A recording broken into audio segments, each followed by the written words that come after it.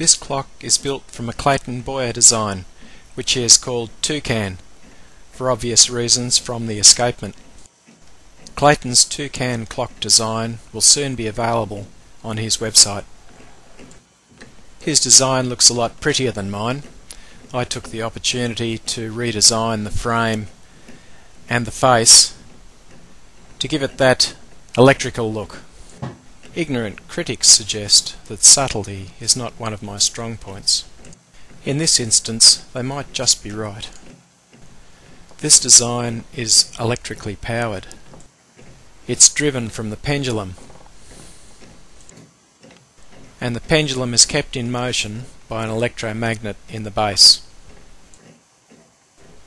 The clock is only 38 centimeters tall.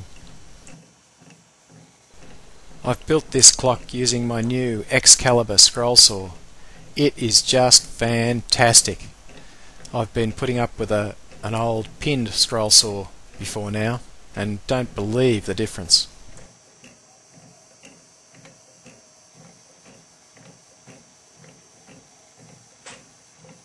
You can see the top of the electromagnetic coil showing just above the base at the back. The coil is handmade and it looks something like this one.